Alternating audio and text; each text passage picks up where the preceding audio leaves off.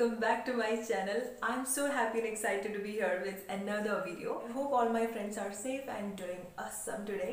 ഞാൻ 2 ദിവസം മുന്നേ ഒരു കമന്റ് ഇട്ടിട്ടുണ്ടായിരുന്നു. അതായത് നിങ്ങൾക്ക് വോട്ട് ചെയ്യാൻ വേണ്ടിയിട്ട് ഇനി അടുത്തത് എന്ത് മാനിഫെസ്റ്റേഷനെ കുറിച്ച് അറിയാനാണ് നിങ്ങൾ ആഗ്രഹിക്കുന്നത്, അല്ലെങ്കിൽ എന്ത് മാനിഫെസ്റ്റേഷനെ കുറിച്ചാണ് അടുത്ത വീഡിയോ ചെയ്യേണ്ടതെന്ന് ചോദിച്ചിട്ടൊരു കമന്റ് ഇട്ടിട്ടുണ്ടായിരുന്നു. സോ അതിൽ മെജോറിറ്റി ഓഫ് ആൾക്കാർ വോട്ട് ചെയ്തിട്ടുള്ളത് ലവ് ആൻഡ് റിലേഷൻഷിപ്പിന് വേണ്ടിയിട്ടായിരുന്നു. പക്ഷെ ഒരാൾ മാത്രം ഡ്രീം ജോബിന് വേണ്ടിയിട്ട് വോട്ട് ചെയ്തിട്ടുണ്ടായിരുന്നു. ആളുടെ പേര് ധന്യ എന്നാണ്. സോ ധന്യയുടെ ആ ഒരു വോട്ട് കണ്ടപ്പം എനിക്ക് ആദ്യം സ്ട്രൈക്ക് ചെയ്തത് ഞാൻ എൻ്റെ ലൈഫിൽ ഞാൻ ആഗ്രഹിച്ച് ജോലി നേടിയെടുത്ത ഒരു സ്റ്റോറിയാണ് കേട്ടോ. ഞാൻ എൻ്റെ ഒരു ഡ്രീം ജോബ് മാനിഫെസ്റ്റ് ചെയ്തൊരു സ്റ്റോറിയാണ് ധന്യയുടെ ആ വോട്ടിംഗ് കണ്ടപ്പം എനിക്ക് തോന്നിയത്. സോ ഈ വീഡിയോ ഞാൻ സ്പെഷ്യലി ധന്യയ്ക്ക് വേണ്ടിയിട്ടാണ് ഡെഡിക്കേറ്റ് ചെയ്യുന്നത്, അങ്ങനെ ഒരു ചോദ്യം ചോദിച്ചതിന്. So this video will help you all to manifest or attract your dream job in to your life. Are you excited? I'm sure you are. So നമ്മുടെ ലൈഫിൽ ലവ് റിലേഷൻഷിപ്പ് മാത്രമല്ല അല്ലെ, നമ്മൾ സ്വന്തം കാലിൽ നിൽക്കുക, അല്ലെങ്കിൽ സ്വന്തമായിട്ടൊരു ജോലി നമ്മൾ ആഗ്രഹിക്കുന്ന പൊസിഷനിൽ എത്തുക, അപ്പോൾ മാത്രമേ നമ്മൾ ആഗ്രഹിക്കുന്ന കുറെ കാര്യങ്ങളൊക്കെ നേടിയെടുക്കാൻ സാധിക്കുള്ളൂ അല്ലെ. ലവ് റിലേഷൻഷിപ്പ് മാത്രമല്ല, ജോലിയും നമ്മളുടെ ഒരു ഡ്രീം ജോലിയും നമ്മളുടെ ലൈഫിലെ ഇമ്പോർട്ടൻ്റ് ആയിട്ടുള്ള ഒരു കാര്യമാണ്. അതിപ്പോൾ ആൺകുട്ടികളായാലും ശരി പെൺകുട്ടികളായാലും ശരി, ഡ്രീം ജോബ് അല്ലെങ്കിൽ നമ്മൾ ആഗ്രഹിക്കുന്ന ഒരു ജോലി എന്ന് പറയുന്നത് വളരെ ഇമ്പോർട്ടൻ്റ് ആയിട്ടുള്ള കാര്യമാണ്. ഈ വീഡിയോയുടെ ഒരു ലക്ഷ്യം എന്ന് പറയുന്നത്, ഈ വീഡിയോ കാണുന്ന ഓരോ ആൾക്കാരും നിങ്ങൾക്ക് ഓരോ ഡ്രീം ജോബ് ഉണ്ടാവും അല്ലേ. സോ ആ ഡ്രീം ജോബ് ഈ വർഷം തന്നെ നിങ്ങളുടെ ലൈഫിലേക്ക് മാനിഫെസ്റ്റ് ചെയ്യുക, അല്ലെങ്കിൽ നിങ്ങളുടെ ലൈഫിലേക്ക് കൊണ്ടുവരിക എന്നുള്ളതാണ് ഈ വീഡിയോയുടെ ലക്ഷ്യം എന്ന് പറയുന്നത്. സോ അതിന് വേണ്ടിയിട്ട് അത് റിലേറ്റഡ് ആയിട്ടുള്ള ഒരുപാട് വീഡിയോസ് ഞാൻ ചെയ്യുന്നതായിരിക്കാം. ഈ വീഡിയോയിൽ ഞാൻ പറയുന്ന കാര്യങ്ങൾ നിങ്ങളുടെ ലൈഫിൽ എന്തായാലും കൊണ്ടുവരാൻ ശ്രമിക്കണം. എങ്കിൽ മാത്രമേ നിങ്ങൾ ആഗ്രഹിക്കുന്ന ആ ഒരു ജോലി നിങ്ങൾക്ക് എത്രയും പെട്ടെന്ന്, അല്ലെങ്കിൽ ഈ വർഷം കഴിയുന്നതിന് മുന്നേ, അല്ലെങ്കിൽ ഈ വർഷത്തിനുള്ളിൽ തന്നെ നിങ്ങൾക്ക് സ്വന്തമാക്കാൻ സാധിക്കുകയുള്ളൂ. ഓക്കെ, ഇതിലേക്ക് പോകുന്നതിന് മുന്നേ ഞാൻ നിങ്ങളുടെ അടുത്തൊരു കാര്യം പറയാം. ഈ വീഡിയോയിൽ ഞാൻ എവിടെ നിന്നും ഉള്ള ഒരു റെഫർ ഒന്നും ചെയ്യുന്നില്ല. ഞാൻ എൻ്റെ ലൈഫിലെ എക്സ്പീരിയൻസ് ആണ് നിങ്ങൾക്ക് വേണ്ടിയിട്ട് പറഞ്ഞു തരുന്നത്. കാരണം എനിക്ക് അത്ര ഉറപ്പുണ്ട്, നിങ്ങൾ ഈ കാര്യങ്ങളൊക്കെ ശ്രദ്ധിച്ചാൽ നിങ്ങളുടെ ലൈഫിൽ നിങ്ങൾ ആഗ്രഹിക്കുന്ന ആ ഒരു ജോലി നിങ്ങളുടെ ലൈഫിൽ നിങ്ങൾക്ക് നേടിയെടുക്കാൻ പറ്റുന്ന 100% എനിക്ക് ഉറപ്പുണ്ട്. അപ്പം ഞാൻ പറയുന്ന ഈ കാര്യങ്ങൾ നിങ്ങൾ നിങ്ങളുടെ ലൈഫിൽ കൊണ്ടുവരാൻ ശ്രമിക്കണം, അല്ലെങ്കിൽ ഞാൻ പറയുന്ന കാര്യങ്ങൾ നിങ്ങളുടെ ലൈഫിൽ നിങ്ങൾ ചെയ്യണം. അങ്ങനെ ചെയ്താൽ നിങ്ങൾ ആഗ്രഹിക്കുന്ന ആ ഒരു ജോലി നിങ്ങളുടെ ലൈഫിലേക്ക് എത്രയും പെട്ടെന്ന് വരും. സോ നിങ്ങളുടെ ലൈഫ് നിങ്ങൾ ആഗ്രഹിച്ച പോലെ, അല്ലെങ്കിൽ അതിനെക്കാട്ടി കൂടുതൽ ഉള്ളൊരു മാറ്റം നിങ്ങളുടെ ലൈഫിൽ കൊണ്ടുവരാൻ നിങ്ങൾക്ക് സാധിക്കും. ഈ വീഡിയോയിലേക്ക് പോകുന്നതിന് മുന്നേ ഞാൻ നിങ്ങളുടെ അടുത്ത് പറയാൻ ആഗ്രഹിക്കുന്ന ഒരു കാര്യമുണ്ട്. അതെന്താണെന്ന് വെച്ചാൽ, ഞാൻ എൻ്റെ ലൈഫിലേക്ക് ഞാൻ ആഗ്രഹിച്ച ആ ഒരു ജോലി എങ്ങനെയാണ് മാനിഫെസ്റ്റ് ചെയ്തതെന്നുള്ളതാണ്. കുറച്ച് വർഷങ്ങൾക്ക് മുൻപാണ്. അന്ന് ഈ ലോ ഓഫ് അട്രാക്ഷനോ അല്ലെങ്കിൽ മാനിഫെസ്റ്റേഷനോ എന്താണെന്നോ അറിയാത്ത സമയത്താണ് ഞാൻ എൻ്റെ ഒരു ആഗ്രഹിച്ച ജോലി, അല്ലെങ്കിൽ ആഗ്രഹിച്ച കമ്പനിയിൽ ഞാനൊരു ജോലി നേടിയെടുക്കുന്നത്. പക്ഷെ അത് എങ്ങനെ കിട്ടുന്നോ അല്ലെങ്കിൽ എങ്ങനെ വരുന്നോ ഒന്നും എനിക്ക് യാതൊരു ഐഡിയ ഉണ്ടായിരുന്നില്ല. എനിക്ക് ബാംഗ്ലൂരിൽ വർക്ക് ചെയ്യണം എന്നുള്ളത് ഭയങ്കര വലിയൊരു ആഗ്രഹമായിരുന്നു. ആ ആഗ്രഹം അങ്ങനെ തന്നെ കിടക്കുന്നുണ്ടായിരുന്നു. അതിനുശേഷമാണ് ഈ കമ്പനി എന്ന് പറയുന്നത് ഇന്ത്യയിലെ തന്നെ ഒരു ടോപ്പ് MNC കമ്പനിയാണ്. ഞാൻ കമ്പനിയുടെ പേര് പറയുന്നില്ല. ഈ കമ്പനിയിൽ എങ്ങനെയെങ്കിലും ജോലിക്ക് കയറുക എന്നുള്ളതായിരുന്നു എൻ്റെ ഒരു ലക്ഷ്യം എന്ന് പറയുന്നത്. എൻ്റെ ഒരു ഡ്രീം കമ്പനി ആയിരുന്നു അത്. അത് എങ്ങനെയാണ് കയറുക, എന്താ അതിൻ്റെ ക്വാളിഫിക്കേഷൻ എന്താ, ഒന്നും എനിക്ക് അറിയില്ലായിരുന്നു. പണ്ട് സൂര്യ TV-യിൽ നന്ദകുമാർ എന്ന് പറഞ്ഞ ഒരാൾ ചെയ്തൊരു ആസ്ട്രോളജിക്കൽ പ്രോഗ്രാം ഉണ്ടാകുന്നു, ചിലപ്പോൾ നിങ്ങളൊക്കെ കണ്ടിട്ടുണ്ടാവും. സോ അതിൽ അവർ നമുക്ക് ആഗ്രഹിച്ച കാര്യങ്ങളൊക്കെ ചെയ്യാൻ വേണ്ടിയിട്ട് ഒരു ടെക്നിക്ക് അവർ പറഞ്ഞിട്ടുണ്ടായിരുന്നു. അന്ന് എനിക്ക് ലോ ഓഫ് അട്രാക്ഷൻ എന്താണോ അല്ലെങ്കിൽ മാനിഫെസ്റ്റേഷൻ എന്താണോ യാതൊരു ഐഡിയ ഇല്ലാത്ത സമയമായിരുന്നു. കേട്ടപ്പോൾ ഞാൻ വിചാരിച്ചത് നമ്മളെന്തോ വഴിപാടൊക്കെ കഴിക്കുന്ന പോലെ ഒരു കാര്യമായിട്ടാണ് ഞാൻ വിചാരിച്ചത്. ഓക്കെ, ഭയങ്കര ദൈവികമായിട്ടുള്ളൊരു കാര്യം പോലെയാണ് ഞാൻ വിചാരിച്ചിട്ടുണ്ടായിരുന്നത്. സോ അവർ പറഞ്ഞത് എന്താണെന്ന് വെച്ചാൽ, ഫുൾ മൂൺ ഡേയിൽ നൈറ്റിൽ ഒരു പേപ്പർ എടുക്കുക, അതിൽ നമ്മളുടെ ആഗ്രഹങ്ങൾ എന്താണ് നടന്ന പോലെ, അല്ലെങ്കിൽ ഓൾറെഡി സംഭവിച്ച പോലെ നമ്മൾ ആ പേപ്പറിൽ എഴുതാം. അതായത് നമുക്ക് ഇന്ന സ്ഥലത്ത് ജോലി കിട്ടി, നമ്മൾ ഈ കമ്പനിയിൽ ജോലി കിട്ടി, അല്ലെങ്കിൽ ഇത്ര സാലറിയോട് കൂടി ജോലി കിട്ടി, ഇന്ന സ്ഥലത്ത് ജോലി കിട്ടി, ഞാൻ വളരെ ഹാപ്പിയാണ് എന്നൊക്കെ പറഞ്ഞിട്ട് നമ്മൾ ഈ പേപ്പറിൽ എഴുതണം. നമ്മൾ എഴുതുന്നതിന് മുന്നേ ആ പേപ്പറിന് നടുക്കിലായിട്ട് ഒരു കോയിനോ അല്ലെങ്കിൽ എന്തെങ്കിലും നോട്ടോ നമ്മൾ ഒട്ടിച്ച് വെക്കണം. എന്നിട്ട് നമ്മൾ ആ പേപ്പർ ഒന്നും കൂടെ കയ്യിലെടുത്തിട്ട് നമ്മൾ ഉറക്കെ ഒന്നും കൂടെ വായിക്കണം. അത് നമ്മളുടെ എന്ത് ആഗ്രഹങ്ങളും ആയിരിക്കും കേട്ടോ. പക്ഷെ ഞാൻ എഴുതിയിട്ടുണ്ടായിരുന്നത് എൻ്റെ ആ ഒരു ഡ്രീം ജോബായിരുന്നു. അതായത് എനിക്ക് ബാംഗ്ലൂരിൽ ഇന്ന കമ്പനിയിൽ എനിക്ക് ജോലി കിട്ടി, ഇത്ര സാലറിയോട് കൂടി ജോലി കിട്ടി, ഞാൻ വളരെ ഹാപ്പിയാണ് എന്നൊക്കെ പറഞ്ഞിട്ടായിരുന്നു ഞാൻ അന്ന് എഴുതി വെച്ചത്. ഒരു 5 രൂപയുടെ കോയിൻസും കൂടെ ഞാൻ ഒട്ടിച്ച് വെച്ചിട്ടുണ്ടായിരുന്നു. എന്നിട്ട് ആ പേപ്പറിന്റെ 4 കോർണറിലും നമ്മൾ പെർഫ്യൂമോ അല്ലെങ്കിൽ എന്തെങ്കിലും സ്പ്രേയോ നമ്മൾ അപ്ലൈ ചെയ്യും. എന്നിട്ട് അത് 3ആയിട്ട് മടക്കിയിട്ട് നമ്മുടെ പില്ലോയുടെ അടിയിൽ വെക്കണം. സോ ഇങ്ങനെയായിരുന്നു അവർ പറഞ്ഞിട്ടുണ്ടായിരുന്നത്. ആ സമയത്ത് എനിക്ക് എന്താന്ന് പോലും അറിയില്ല. പക്ഷെ ഞാനത് ബ്ലൈൻഡ്ലി വിശ്വസിച്ചിട്ട്, അല്ലെങ്കിൽ എനിക്ക് ഓൾറെഡി അങ്ങനെ ഒരു ജോലി കിട്ടി എന്നുള്ളതിലാണ് ഞാനത് ചെയ്തത് കേട്ടോ. അങ്ങനെ ഫുൾ മൂൺ ഡേയിൽ നമ്മളുടെ ആഗ്രഹങ്ങൾ ഇതുപോലെ എഴുതി വെച്ചിട്ടുണ്ടെങ്കിൽ അടുത്ത ഫുൾ മൂൺ ആകുമ്പോഴത്തേക്ക് നമ്മുടെ ആഗ്രഹങ്ങൾ, അല്ലെങ്കിൽ ഒരു 28 ഡേയ്സ് ഒക്കെ ആകുമ്പോഴത്തേക്ക് നമ്മളുടെ ആഗ്രഹങ്ങൾ സാധിക്കും എന്നുള്ളതാണ് ആ ഒരു വിശ്വാസം എന്ന് പറയുന്നത്. അതാണ് ആ ഒരു മാനിഫെസ്റ്റേഷൻ ടെക്നിക്ക് എന്ന് പറയുന്നത്. പക്ഷെ ആ സമയത്ത് ഇതെന്താണെന്നൊന്നും എനിക്ക് അറിയണ്ടായിരുന്നില്ല. ഞാൻ അത് അവർ പറഞ്ഞ പോലെ തന്നെ ഞാൻ ആ കാര്യങ്ങളൊക്കെ ചെയ്തു. എനിക്ക് ഓൾറെഡി ജോലി കിട്ടിയ പോലെ, അല്ലെങ്കിൽ ഓൾറെഡി ഞാൻ ആ കമ്പനിയിൽ വർക്ക് ചെയ്യുന്ന പോലെ ഞാൻ ശരിക്കും ആക്ട് ചെയ്യായിരുന്നു. ഞാൻ ശരിക്കും ജീവിക്കുകയായിരുന്നു. ശരിക്കും ഞാനൊരു കമ്പനിയിൽ, ആ എൻ്റെ ഡ്രീം കമ്പനിയിൽ എനിക്ക് ജോലി കിട്ടി, ഞാൻ അവിടെ വർക്ക് ചെയ്യുകയാണ് എന്നുള്ളൊരു ഇതിൽ ഒരു ഹാപ്പി ആയിട്ട് തന്നെയായിരുന്നു ഞാൻ പോയിക്കൊണ്ടിരുന്നത്. പക്ഷെ ഞാൻ ശ്രമിക്കുന്നുണ്ടായിരുന്നു. ഓക്കെ, ഞാൻ ഓൺലൈനിൽ ഞാൻ അപ്ലൈ ചെയ്യുന്നുണ്ടായിരുന്നു, ജോലിക്കൊക്കെ അപ്ലൈ ചെയ്യുന്നുണ്ടായിരുന്നു. എന്നാലും എൻ്റെ ഒരു ഡ്രീം കമ്പനി എൻ്റെ മനസ്സിലുണ്ടെന്നുണ്ടെങ്കിലും ഞാൻ ബാംഗ്ലൂരിൽ എങ്ങനെയെങ്കിലും പോകുക, അല്ലെങ്കിൽ പോയതിന് ശേഷം നമ്മൾ അവിടെ കമ്പനി മാറാലോ എന്നൊക്കെയായിരുന്നു എൻ്റെ ഒരു പ്ലാൻ എന്ന് പറയുന്നത്. ഞാൻ വേറെ കമ്പനിയിലെല്ലാം അപ്ലൈ ചെയ്യുന്നുണ്ടായിരുന്നു ജോലി.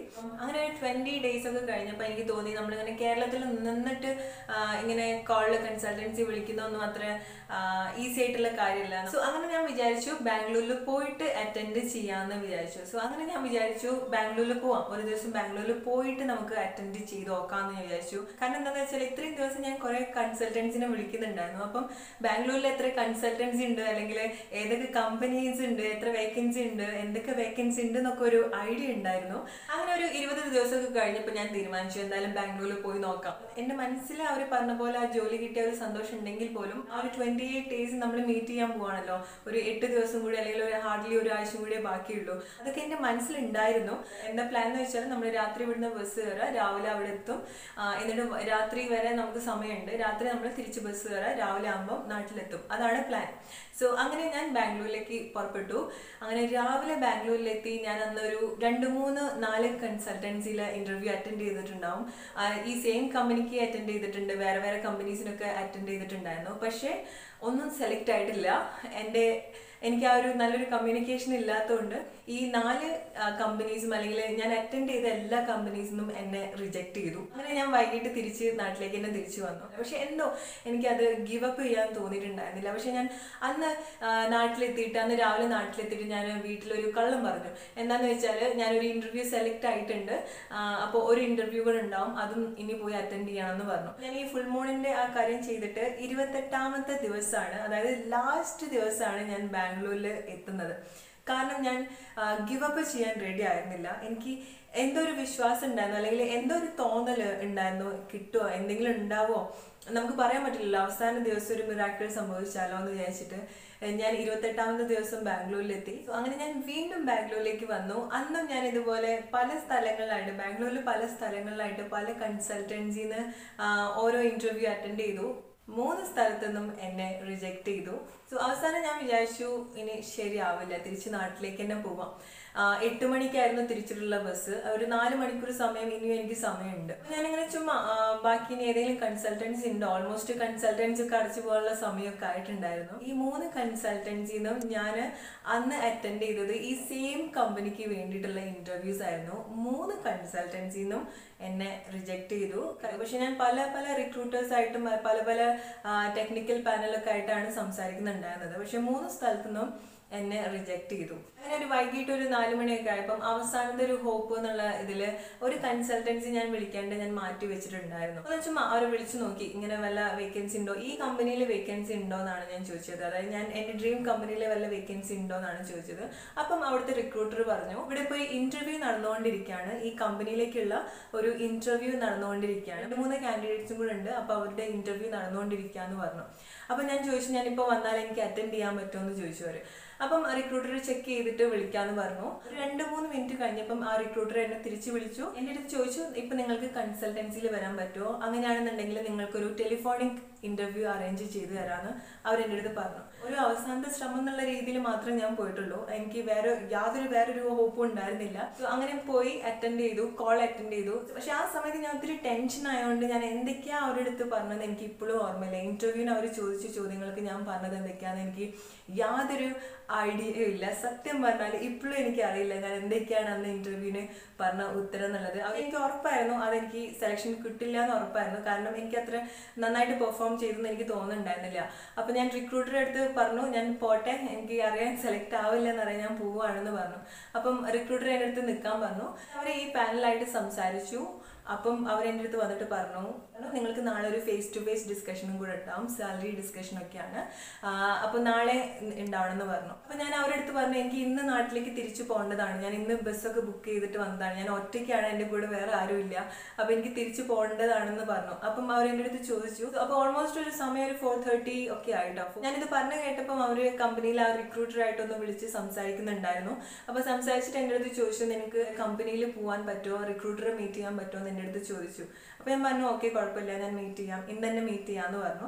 അങ്ങനെ അവരെനിക്ക് ആ ദിവസം തന്നെ HR ആയിട്ടൊരു മീറ്റിംഗ് എനിക്ക് പെട്ടെന്ന് അറേഞ്ച് ചെയ്ത് തന്നു. അങ്ങനെ ഞാൻ ആ കമ്പനിയുടെ ഓഫീസിൽ പോയി. അങ്ങനെ ഞാൻ എൻ്റെ ഡ്രീം കമ്പനിയുടെ ആ ഒരു final face to face discussion attend ചെയ്തു. ഒരു 10-20 മിനിറ്റ് ഒക്കെ കഴിഞ്ഞപ്പം ആ റിക്രൂട്ടർ പുറത്ത് വന്നിട്ട് എൻ്റെ അടുത്ത് പറഞ്ഞു ഗോപിക നിങ്ങൾ സെലക്ട് ആയിട്ടുണ്ട്, ഒരു 2 ദിവസം കൊണ്ട് ഓഫർ ലെറ്റർ അയച്ചു തരാം, നിങ്ങൾക്ക് ഒരു വീക്ക് കൊണ്ട് ജോയിൻ ചെയ്യാൻ പറ്റുമോ എന്ന് എൻ്റെ അടുത്ത് ചോദിച്ചു. സോ ആ സമയത്ത് ഒരു സന്തോഷം നമുക്ക് പറഞ്ഞറിയിക്കാൻ പറ്റില്ല അല്ലേ. കാരണം എന്നെ സംബന്ധിച്ചിടത്തോളം എനിക്ക് ഒരുപാട് ഭയങ്കര ഇൻക്രെഡിബിൾ ആയിട്ട് തോന്നിയിട്ടുള്ള ഒരു ദിവസമാണ് അത്. കാരണം എന്താണെന്ന് വെച്ചാൽ ഞാൻ ആഗ്രഹിച്ച ആ ഒരു ദിവസത്തിൻ്റെ അവസാനത്തെ ആ ഒരു ദിവസമായിരുന്നു എനിക്ക് അങ്ങനെ ഒരു ഓഫർ, അവസാന നിമിഷമാണ് എനിക്ക് അങ്ങനെ ഒരു ഓഫർ എൻ്റെ ലൈഫിലേക്ക് വരുന്നത്. എന്നെ സംബന്ധിച്ചിടത്തോളം അത് വലിയൊരു മിറാക്കിൾ ആയിരുന്നു എൻ്റെ ലൈഫിൽ. എനിക്ക് ഒരിക്കലും മറക്കാൻ പറ്റില്ല. കാരണം അത് എങ്ങനെ സംഭവിച്ചു അല്ലെങ്കിൽ എന്താണ് പറ്റിയതെന്ന് എനിക്കറിയില്ല. കാരണം ഞാൻ അത്ര നന്നായിട്ട് ഇന്റർവ്യൂ പോലും കൊടുത്തിട്ടുണ്ടായിരുന്നില്ല. പക്ഷെ ഒരു മിറാക്കിൾ പോലെയാണ് അതെൻ്റെ ലൈഫിൽ സംഭവിച്ചത്. അന്ന് എനിക്ക് അറിയില്ല ഇത് ലോ ഓഫ് അട്രാക്ഷൻ ആണ് അല്ലെങ്കിൽ മാനിഫെസ്റ്റേഷൻ ആണ് എന്നൊന്നും എനിക്ക് യാതൊരു ഐഡിയ ഉണ്ടായിരുന്നില്ല. സോ അതാണ് എനിക്ക് നിങ്ങളുടെ അടുത്ത് എല്ലായിടത്തും പറയേണ്ടത്. നമ്മളുടെ ലൈഫ് എപ്പോഴും മിറാക്കിളാണ്. നമ്മൾ ഒട്ടും പ്രതീക്ഷിക്കാത്ത സമയത്തായിരിക്കും അല്ലെങ്കിൽ ലാസ്റ്റ് മൊമെന്റിലായിരിക്കും നമ്മുടെ ലൈഫിൽ ആ ഒരു മിറാക്കിൾ സംഭവിക്കുക, നമ്മുടെ ഒരു ആഗ്രഹം നമ്മളുടെ ലൈഫിലേക്ക് സംഭവിക്കുക എന്നുള്ളത്. So we should trust that process right. എൻ്റെ ഈ കഥ ഞാൻ നിങ്ങളുടെ അടുത്ത് പറയാൻ കാരണം എന്താണെന്ന് വെച്ചാൽ നമുക്ക് അത്രയ്ക്കും സ്ട്രോങ് ആയിട്ടുള്ള അല്ലെങ്കിൽ ഡീപ്പ് ആയിട്ടുള്ള ഒരു ആഗ്രഹം ഉണ്ടെന്നുണ്ടെങ്കിൽ നമ്മളത് നമ്മളത് കിട്ടില്ല എന്ന് വിചാരിക്കുന്ന സമയത്തായിരിക്കും നമ്മളുടെ ലൈഫിലേക്ക് അത് വരിക. പക്ഷെ നമ്മളുടെ ആ ഒരു ഹോപ്പ്, നമ്മളുടെ ആ ഒരു വിശ്വാസമൊന്നും നമ്മൾ കളയരുത്. സോ ആ ഒരു അവസാന നിമിഷം പോലും നമ്മളുടെ ലൈഫിൽ മിറാക്കിൾസ് സംഭവിക്കുക എന്നുള്ളതാണ്.